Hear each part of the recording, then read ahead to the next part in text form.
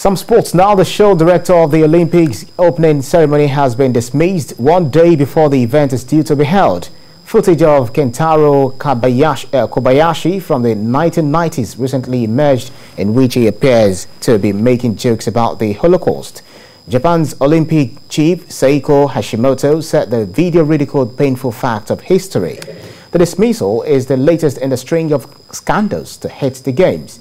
Tokyo 2020 postponed last year because of the COVID-19 pandemic that has constantly threatened to derail the event, has seen 3 men forced to step down since the start of 2021. Earlier this week, a composer quit the team creating a ceremony after it emerged he had bullied classmates with disabilities at school in March. Olympics creative chief Hiroshi Sasaki quit after suggesting that plus-size comedian Naomi Watanabe could appear as an Olympic.